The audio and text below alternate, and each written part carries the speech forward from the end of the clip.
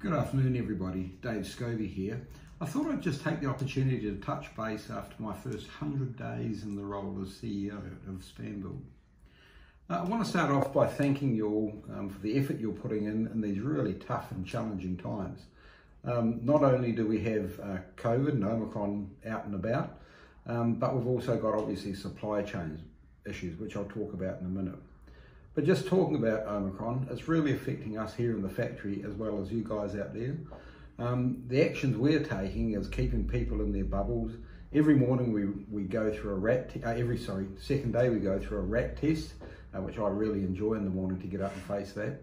And just to ensure that we don't bring COVID into our business. We're really focused on that here. Obviously you have the same challenges in your businesses. And I hope you're handling those in a way that's suitable for you. These are challenging times to engage with our franchise network. Obviously I can't come around and see people. We struggle with conferences and get these from happening. But be assured, once we break out of these bubbles, I'll be able to come around and visit you with the franchise development managers and the GMs in the role, and we'll offer the support that you people need.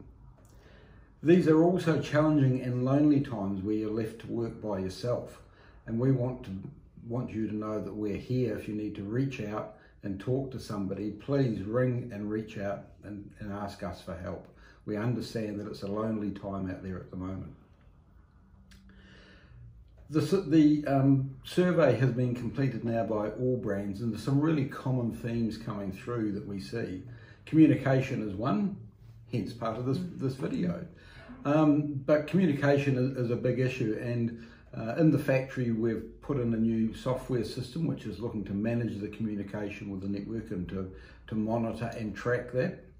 Other things we're doing is we're working with Peter Baker to try to get them to improve their service level.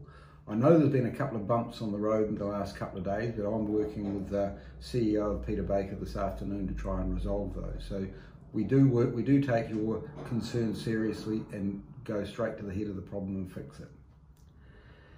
So on that note, I'd just like to say yet again, thanks to everybody for doing a great effort out there. We really appreciate it, and we really, like you, get really frustrated that we can't come out and see you. But we will as soon as the situation allows it. We'll be in touch, meeting, having conferences, back to the good old days. So thank you all very much. Goodbye.